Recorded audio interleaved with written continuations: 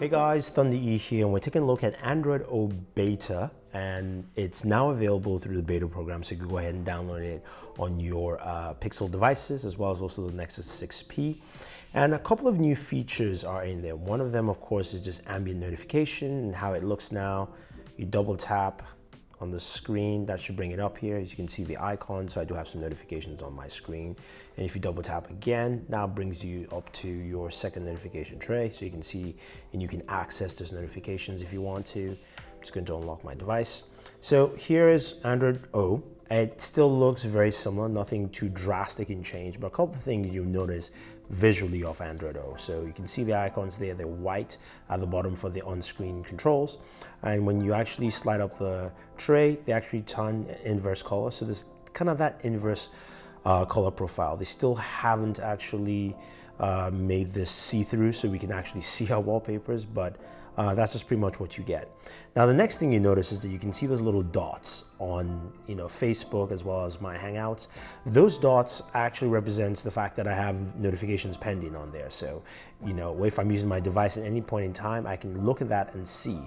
The other thing too is that you can long press on your device now on any application and actually get access to it. So if I long press on Facebook, it now shows me, I long press on Facebook, it shows me the notification and app info right there, and I can go ahead and actually close that out if I want to and be done.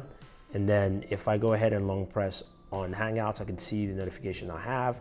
I can either tap on that to go into it, or I can go into app info. Now you can long press on anything, so I can long press on maps and even go into widgets and actually search for widgets. Or if I want to long press, or say on Pinterest, I can go in there and then uninstall the application. So you can do it directly from long press access. So kind of like that, that second mouse key option that you have on your device, which is pretty cool. So I see it shows me that I have some information here showing there's moderate traffic in my area.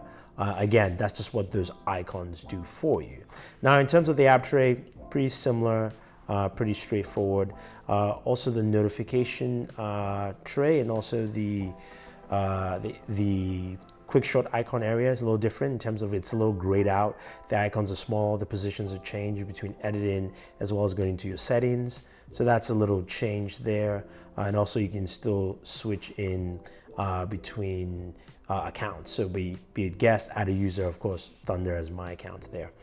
Going to our settings also feels a little bit more streamlined and different, but I just want to quickly show you what we have here. So we have Android O as system.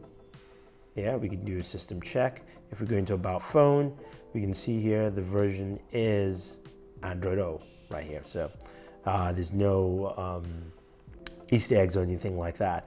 There are a couple of options, there are a couple of things in here that don't work properly. Again, this is the second build, so some things don't work. There's picture-in-picture, which for some reason does not work on my device, but I can show you quick access to it. If I actually type in picture-in-picture, go in here, it shows you the devices that it works with, and you can actually use picture-in-picture with that. So let's go ahead and try YouTube, and we might as well try Chrome.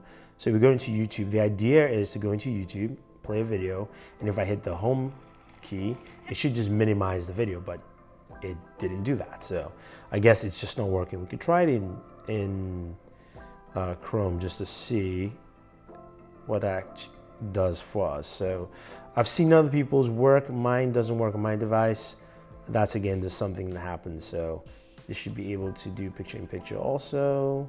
Not so much. So we don't have that functionality, at least, or it's just not working. Now, another functionality that's built in, but I still don't have it in mind, which is interesting, is if you long press on your home screen and go to settings, I actually have an option that's missing that should say change icons, and I can change the shape of the icons to be rounded or different shapes. I don't have that option in there. I know it's available for some reason. It's just not here with this. So that is just something to take note. Let's go back into the settings and go into languages and just show you something there. And here we go. Language. So with language, we've got autofill, and the autofill basically help you autofill like passwords and things like that. You can use third-party apps, or you can actually use Google autofill, and this will come from your Google account directly. So if you have a Google account, that you use, that would take the autofill from there, from your Chrome browser autofill history, and that's what it will use. So, but you can also use something else eventually. You do have the gesture features here on the fingerprint sensor, for camera, flip, all that kind of stuff. So those things are also built in. Not much. It's running a little buggy. So again, we'll have to see as more updates and builds come through with this. There's also an update for the Sony codec to give you better Bluetooth audio. We'll have to check that out and see over time. That's not something I can quickly just jump in and take a look. I'm just getting notifications here, but you get the general idea of what this is. But anyway, guys, if you have any questions or any comments about Android O, and as we get more builds and more updates, I'll let you guys know what we have, what's new, what's fresh. Otherwise, guys, don't forget to like and share this video, favorite this video, subscribe to the channel, and always enjoy your entertainment.